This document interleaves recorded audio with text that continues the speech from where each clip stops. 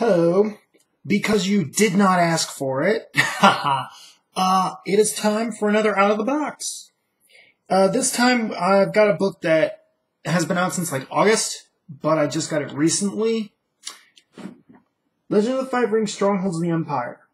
Now, this book is unique in that you can only get it as a PDF.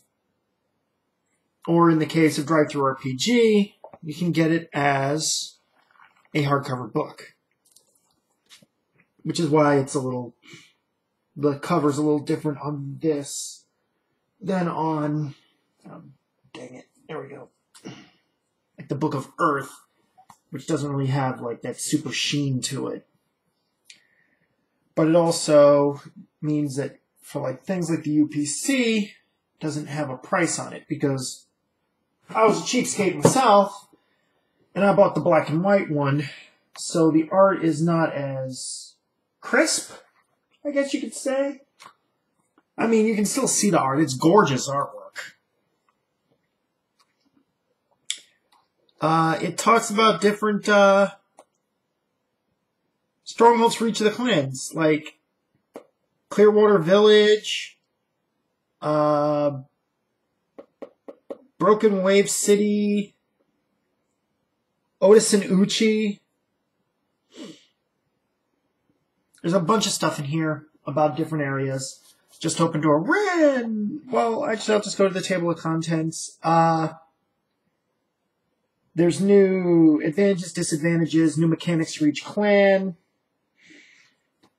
Just because I've said this before, I'm a Mantis player, we will go to the Mantis section with Broken Wave City.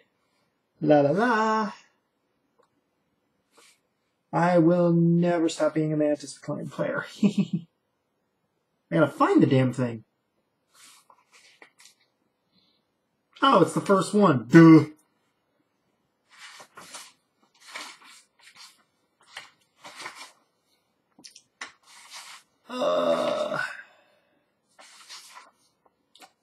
It talks about in here Fisher's Village, the Holy Quarter,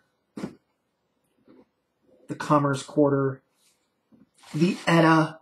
Now, you see, I didn't even know about this. The Edda Village, which is kind of cool. Even as the first surveys of the future foundations of Cute and Kumiko were begun, it was clear to the Mantis engineers that complex defensive works, such as continuous city walls, would largely be a waste of effort. Kaigen's Island was its own fortification, with the sea its moat, and the Mantis fleet its defensive bulwarks. Of course, it goes on. As for new mechanics for the Mantis, we've got ourselves a new advantage, Inheritance, Kabuni. 10 freaking points. Not to be taken lightly.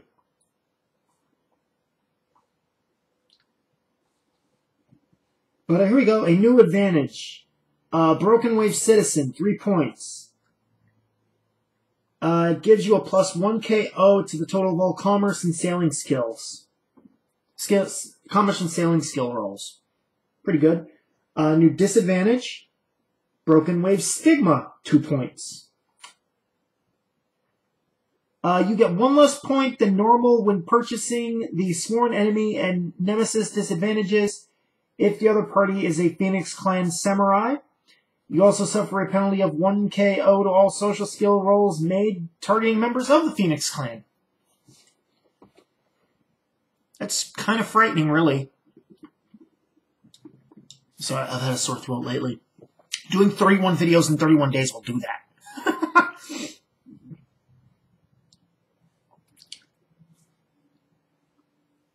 But a new alternate path, the Tsuruchi Swordsman, requires it replaces Tsuruchi Archer 4 or Tsuruchi Bounty Hunter 4 in the Kenjutsu 3. You may make a melee attack as a simple action rather than a complex action when wielding a sword. Then why the hell is it an Archer alternate path? Oh yeah, that's, just a taste. I could sit here and cover the whole book, but that would take forever.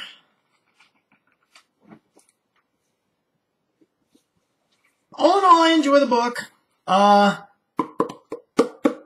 I just need a game. So yeah, that's it for now.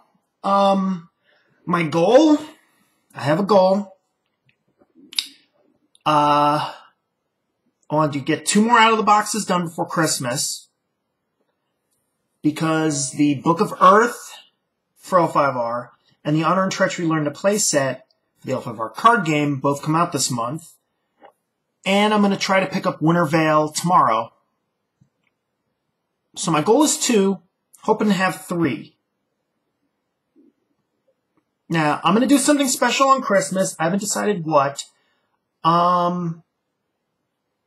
Probably do a little bit of video game play. What I'll do is...